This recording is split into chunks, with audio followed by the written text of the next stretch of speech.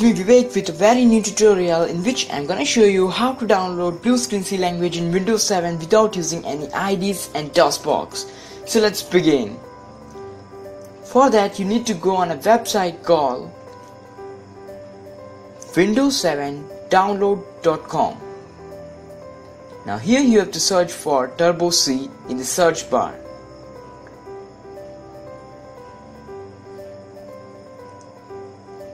And then you need to download Turbo C++ 3.0. Here it is. Download it.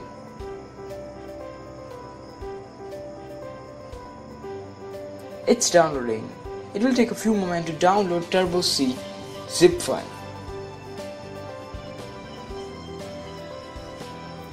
Now it's almost done. Now click on Show in Folder and move that zip file in C drive in a folder called Turbo C.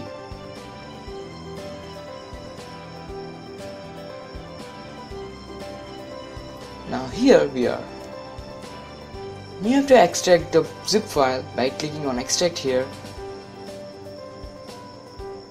and then install an application file called install.exe.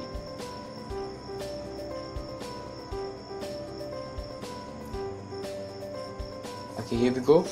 Now hit enter, choose C drive, then hit enter, again hit enter and start installation. Now you are done with installation. Now again you have to go to C drive and search for TC. In that bin and again an application file called tc.exe. Now here is your Bluescreen C language. It won't allow you full screen because we are using Windows 7 without Dosbox. So it's all for now. If this tutorial was helpful to you, then put a like on it.